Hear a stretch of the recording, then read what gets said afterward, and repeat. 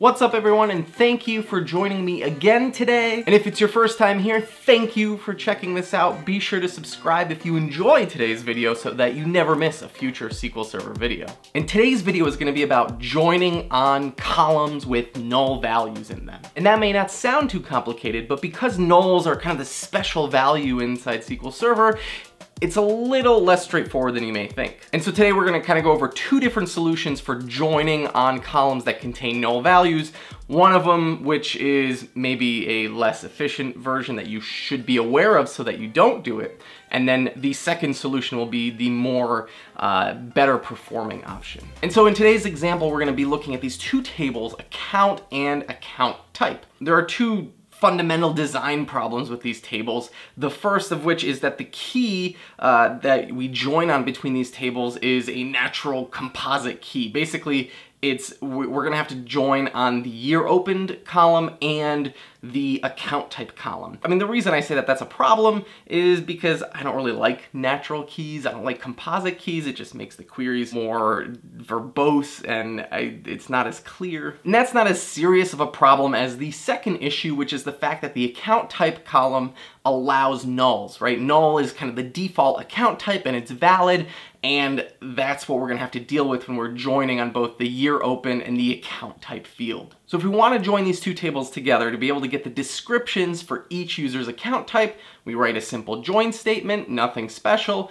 but you'll notice in the results that there are no rows that contain null account type values. And this is because SQL Server won't allow you to join on null values. The rows that have values in the account type column join no problem with our inner join, but the rows that contain nulls just don't get joined at all, they get filtered out. And so one solution that I'm not really gonna get into, right, would be fixing the root cause data problem here, right? Having this default null value as a valid value for account type doesn't make things easy. It'd be better if we actually had a default value for account type that was something like A or B or whatever instead of just null. So while fixing our default null values to be some other value, I think would be the ideal solution.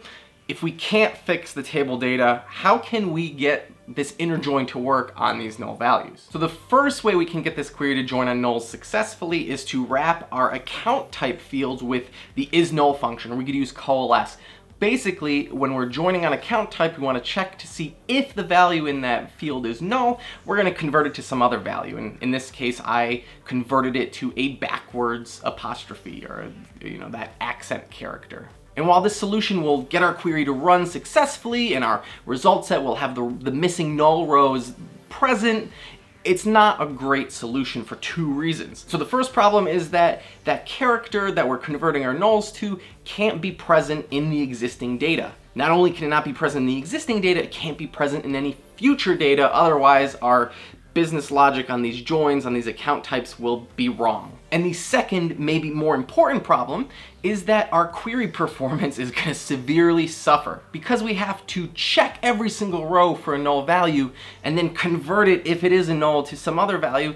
That's gonna prevent any kind of index seeks from happening. Now in this particular query, right, it doesn't matter. We're gonna be doing a full scan anyway because we're joining all of our rows. There's no other filters.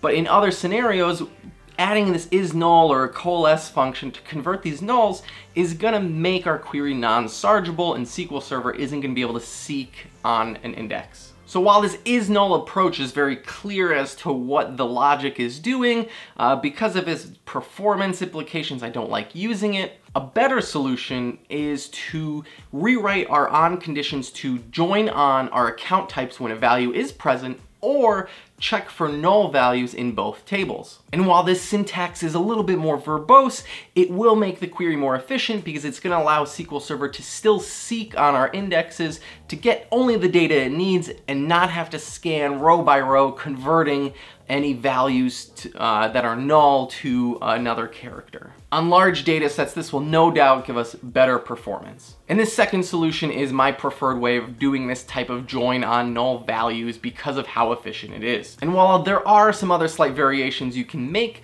to this query to achieve the same result, the key thing to remember is to not use some kind of function or do something that's gonna prevent SQL Server from doing an index seek. The last thing you wanna have happen is for SQL Server to do a row by row isNull computation on a billion row table. That's not good. So thanks for sticking around this week. I hope you enjoyed. If you're not a subscriber, be sure to hit that subscribe button, and I'll see you next time. Thanks.